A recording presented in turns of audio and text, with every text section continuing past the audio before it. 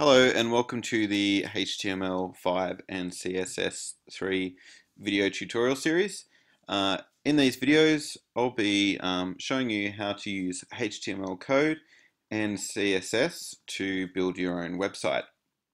So in this first video we'll have a quick look at what you need to get started to begin coding your web pages and how to set up your first page.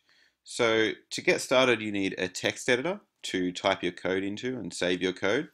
And I'm using Sublime Text 2 on a Mac, but there's a few different programs that you can use. So firstly, Notepad++ is a really popular text editor for coding, and it's free, but it's only available on Windows, so you can't use this on Mac. So Notepad++ if you're a PC user. If you're using Mac, then Sublime Text is really cool. And I'm using Sublime Text 2, but there's also a new version 3 coming out. And also on Mac is TextWrangler. So that's also a really cool app for coding, putting your coding to and saving your work. And that's also free in the Mac App Store. So I'm going to use Sublime Text 2. That's what I'll be using for this series, but whichever program you use, they're all fairly similar and do most of the same things. So to create a web page, we're going to be using HTML, and HTML stands for HyperText Markup Language. So the files that we create and save will be HTML files, and they'll end in .html. So that's the first thing that we need to do here, is we need to save this blank document as a HTML file. So usually click on File or New File, but I've already got a new empty file open, so I'm going to save it into my folder. I've got a folder for my web page, and I'm going to give it a name. And with your home page, so the main page on your website, you need to call that index.html. So you can name your pages what you like. For example, about.html or contactus.html. But your home page should always be index.html. So it needs to be saved as a HTML file. If you're using something like Notepad++ on Windows, there might also be an option to save as a file type, and you need to pick HyperText Markup Language from the list. So I'll click on Save. So this is the home page. And in HTML, it's made up of tags, so HTML tags, which are also known as elements. And tags basically, they're used for markup. So they tell the browser how to display content, for example, text and images. And sometimes there's single tags, but usually there's double tags. So HTML is written in tags, and the first tag I'm going to use is the Doctype tag. So we put an angle bracket or a less than symbol, sign, and an exclamation mark, and then Doctype HTML.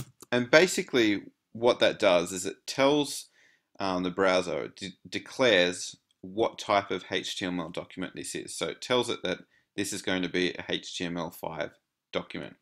Okay, so the browser now knows that this is a HTML document. The next thing that we need to use is the HTML tag to actually say this is where the HTML code starts. Okay, so it begins with an angle bracket, the less than sign, and ends with the greater than sign. So that's our first HTML tag, and we need a closing tag which has a / in it, and then HTML. So we have our first tag and then our closing tag. So in between these two tags will be our actual HTML code. So the content that's actually going to be on the web page. Okay, and the HTML tag is also known as the root element. Okay, because all content goes inside these tags.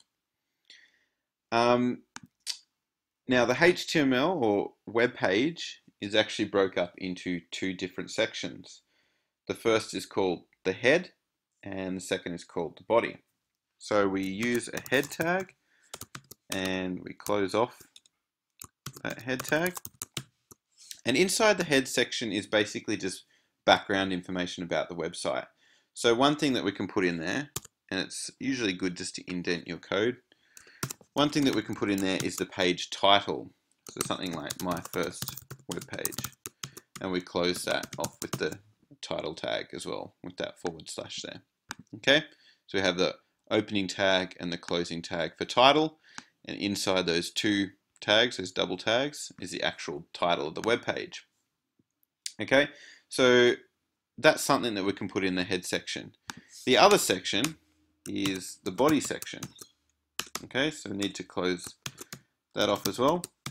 And basically inside the body section, so inside these two tags, that's where all the content is going to go that is actually visible to the user. So the content that the user sees goes inside these two tags. So your heading, your paragraphs of text, menus, images, everything that the user sees goes inside the body, usually. Okay? So in HTML, we use a number of different tags to display content, and one of those tags is the paragraph tag, which we'll start with today.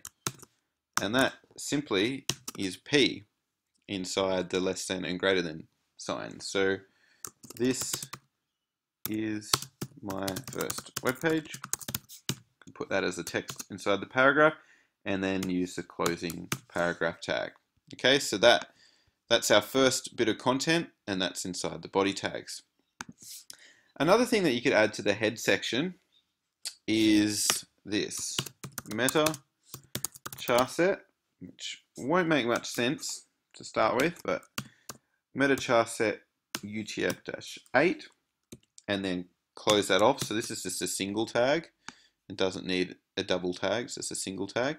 And basically what this is doing is it's telling the browser to include, so to use this character set, UTF-8, which means it will include all characters that are available to be used by a web page. So including all sorts of weird characters that aren't on your actual keyboard. So include that in the head of every page, and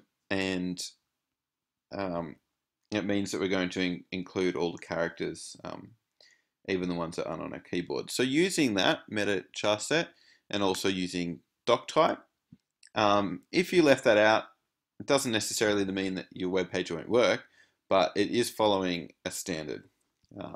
Okay, so this is a basic web page, and we can save it. So on my Mac, I can hold down Command S to save, or I could just go to File and Save.